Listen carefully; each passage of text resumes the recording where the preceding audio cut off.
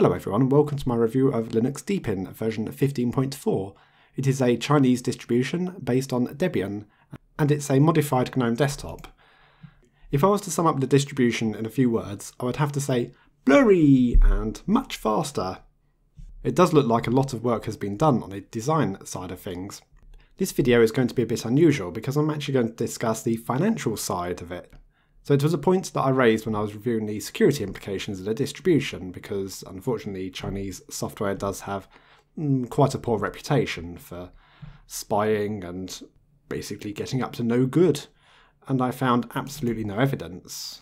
There seemed quite a few people disliked that fact, but anyway, that's besides the point, I suppose. But one unknown thing was where they got their funding from. So I've actually received some information from a long-time subscriber, and I will go through that later in the video. So I'm looking here at the new control panel, which is on the right-hand side of the screen. It's a very nice effect. There's only one downside of it though. When you go into the update, and it sits there taking a while, and you accidentally click away, it just stops the updates. Whoops. So this panel at the bottom of the screen can be moved around, so you can change the location to, let's say, the left-hand side. So this has launchers for favourite applications and the applications which are currently open. The applications currently open are highlighted. It is a fairly standard style of dash. You do have a launcher for the multitasking view, and each multitasking desktop has a different wallpaper. So it is quite easy to distinguish between them, and you can drag and drop the applications between desktops. So it is very similar to the GNOME activities. There's quite a few custom applications on Deepin, and they do seem to share the same consistent styling with the blurry effects. My eyesight is not the best, and to be honest, I can only just see some of that. So if you click on the album cover, you get a larger picture, and for some songs it does display the lyrics. Although it's not always accurate, because that should be Nicole Key, Fly, and it has Avril Lavigne. Definitely not that. Nice effect though. If you've used Deepin before, you'll notice the mouse cursor has changed. I quite like that style, really. It does remind me of KD Oxygen and Breeze mouse cursors. The custom file manager is very close to Nautilus. Some of the English is not the best. I can see what they're on about. There is one downside though, that you can't connect to a custom network server. All you have are SMB servers. You cannot connect to an SSH server. Well, at least not with a file manager directly. I had to use SSHFS to get a connection to an SSH server. Nice effect here when it drops the folder into the shares. It's not too practical, it's just a nice effect. There's a screen recorder. Different. So select an area. I can record to MP4s or GIF image. Okay, GIF image. Strange option. Voice recorder.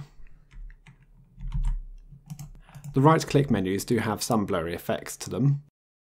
Not necessarily obvious in all applications. That's the wallpaper switcher.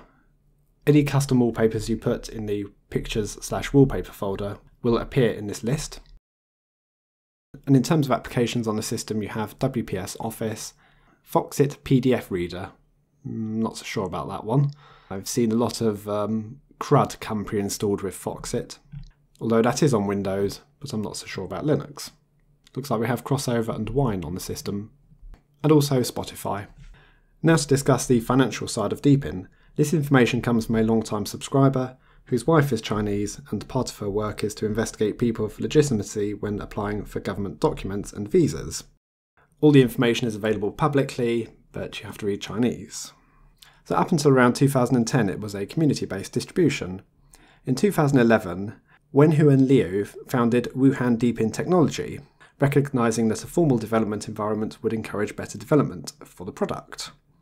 Funding was provided by other ventures owned by Wenhu and Liu, likely a primary from his share stake in NS Focus, which is a cybersecurity solutions company in China.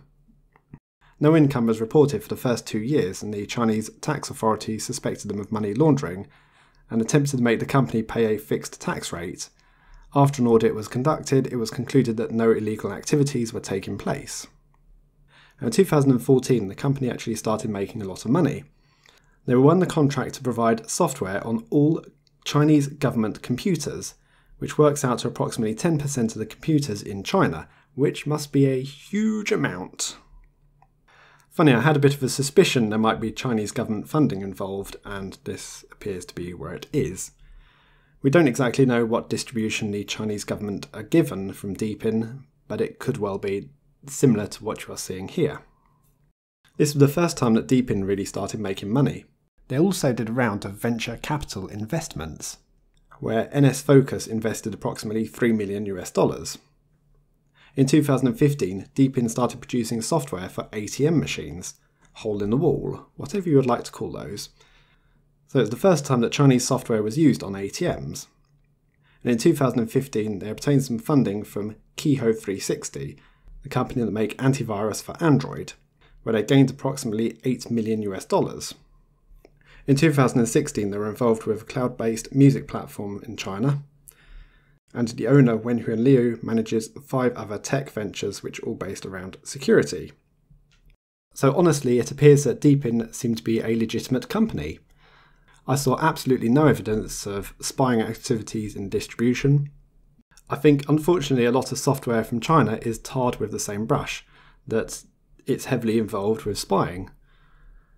Of course, that's not to say no Western companies carry out spying, because as we know with Microsoft, they do. Yeah, to be honest, I see absolutely nothing wrong with Deepin. The system is very fast and responsive, and the styling is a bit more unique compared to a lot of what we have seen in Linux. So thanks for watching, I'll see you all later.